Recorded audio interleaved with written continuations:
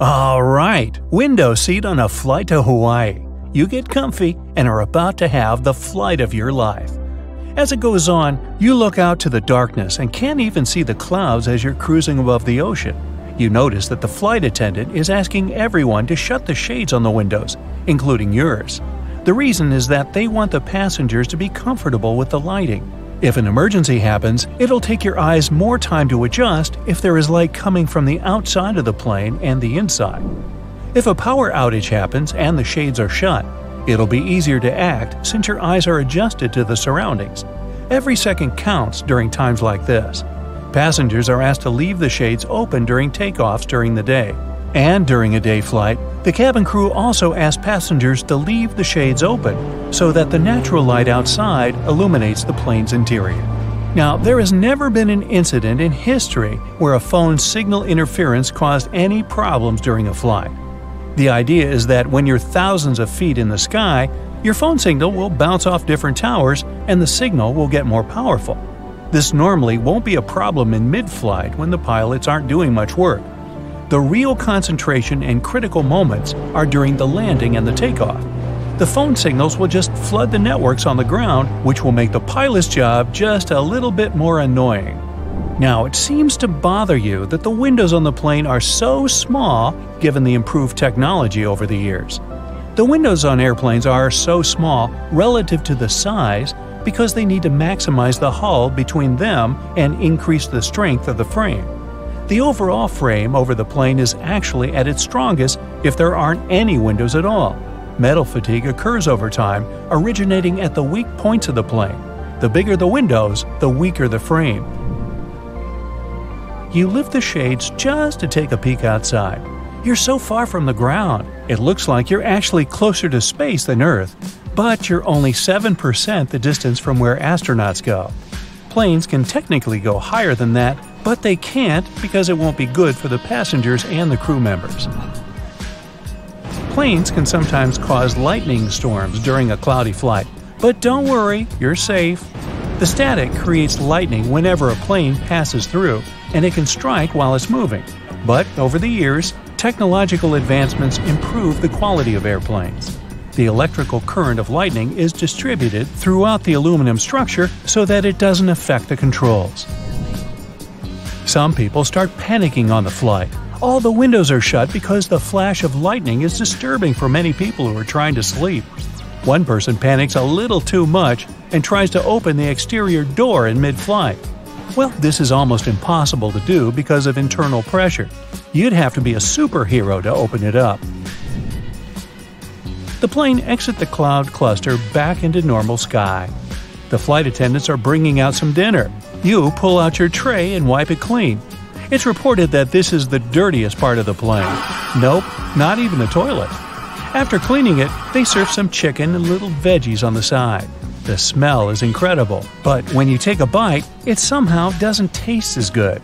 It's because the difference in air pressure and the low humidity alters your taste buds, especially the sweet tooth part and the salty buds. Only a few hours left until you arrive at your destination. You wake up and the flight attendants ask you to put on your seatbelt and tuck in your tray. The plane lands and parks. You're the last one out and make your way to the baggage claim. The conveyor belt rotates, but you don't see your bags. When flights lose your baggage, there's a pretty good chance that they're still in the location where you traveled from. Occasionally, they can end up on other flights due to human error.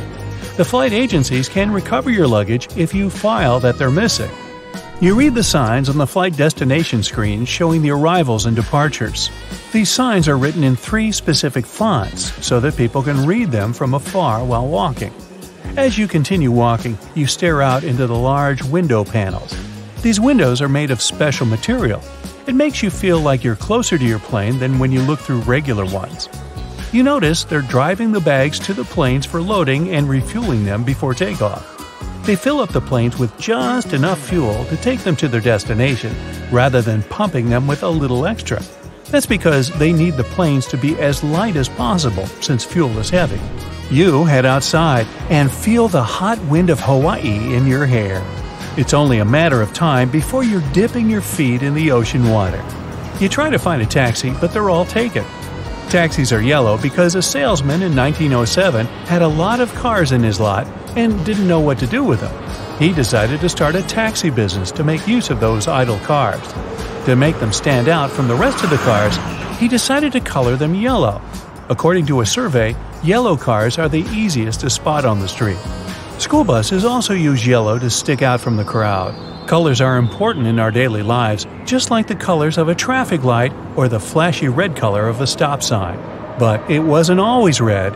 In the early 1900s, the red dye wasn't consistent and faded over time, so they used yellow instead. In the 1950s, they finally started using a red color that didn't fade away and white lettering for stop. Well, you finally find a cab and enter. You're so tired and decide to shut your eyes for a bit. Scientists still don't know why we need sleep, but it has to do with resting our brains so that we can function for the next day. You get stuck in traffic and are jolted up by the sound of honking cars. You look out the window and see the ocean filled with people. Instead of waiting in the taxi, you pay your fare, grab your bags that the airline finally found, and head down to the beach. You dip your feet and pick up a large seashell. You put it against your ear to hear the ocean. Of course, you don't exactly hear the ocean, but different frequencies of the ambient noise inside the shell echoing around. The sound just happens to resemble the ocean. You take off your shoes to feel the sand on your feet, but it's so hot that you tiptoe your way to a shady spot. The sand absorbs the heat and can retain it. 85% of sunlight can also reflect off sand and water. You open your bags and get out your towel and lay it on a soft spot. Even though you're sitting in some shade, you're still at risk of getting a sunburn. So you apply some cream to protect yourself. SPF stands for Sun Protection Factor, and the numbers mean how long it will take for the UV rays to affect your skin. After applying it, you dip in the water for a bit and see a large volcano in the distance. The sand around is somewhat black. This is because Hawaii is located in a volcanic range. The color of the sand is determined by the location, environment, and source. Most of the sand in the world is made up of quartz and trillions of particles that used to be rock. The deserts of the world used to be forests millions of years ago, but due to climate changes, everything turned to sand. Some parts of the Sahara Desert still have some geological formations suggesting that there used to be large rivers in the region. Not to mention the discovery of aquatic dinosaurs found in those ancient dry rivers. You're finally settled and sipping on a punchy drink. You see some people surfing the large ocean waves. Surfing was technically invented in Hawaii and later became a popular water sport worldwide. You hang out for a bit until sunset and then head to your hotel to take a long shower. Water was not invented in Hawaii, although it is surrounded by it. It's, an island.